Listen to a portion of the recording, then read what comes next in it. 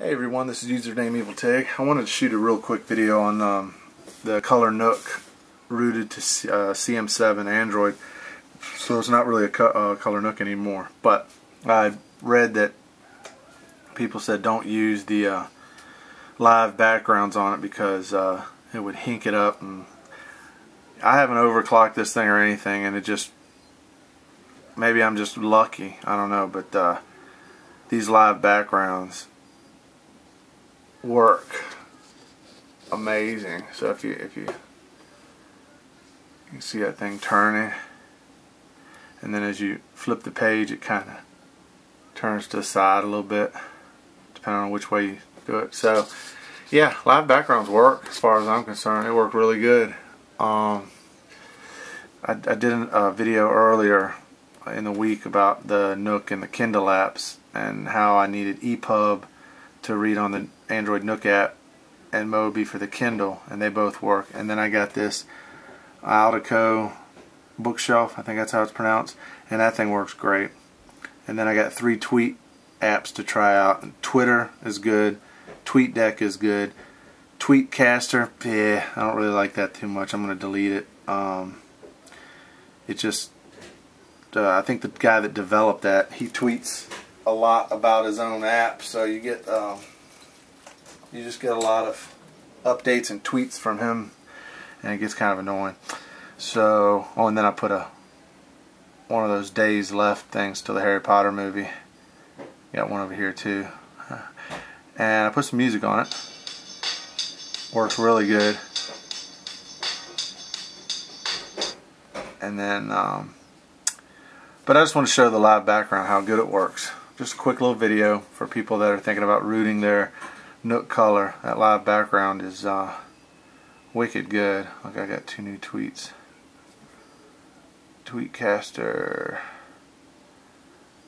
First upload, 84 minutes. Okay.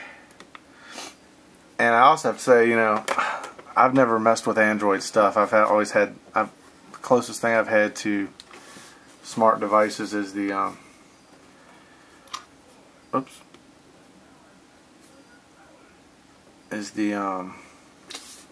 iPhone 4 and iPhone 3GS.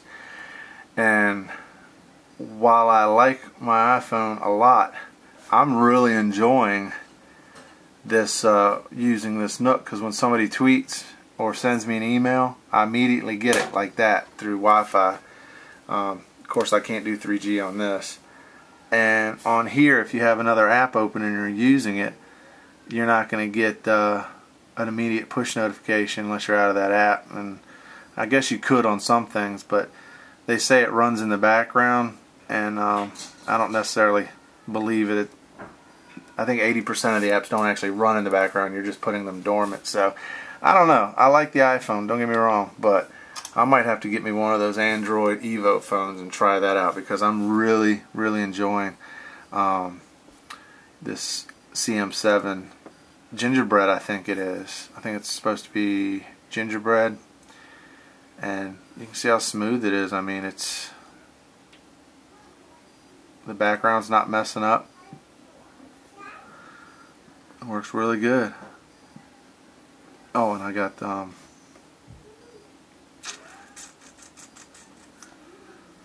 quick pick too, so I can look at photos that I have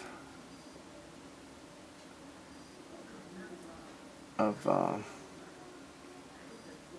just, you know, generic stuff that I've put on here. I also have this gallery thing that brings up the gallery view. So you've got, oh yeah, here's a picture of me. There I am. So everybody wants to know what I look like. Let it clear up. It's a big picture, so it takes a second for it to. That's what I look like. There I am. With my Nikon D5100. Yeah, really enjoying this thing. $250 for the color Nook, and I think it was $17 for the 8 gig micro SD card, and then all the other stuff was free off the internet to turn this thing into Cm7. So it's like having a little tablet for $267. So check it out. Everyone take care.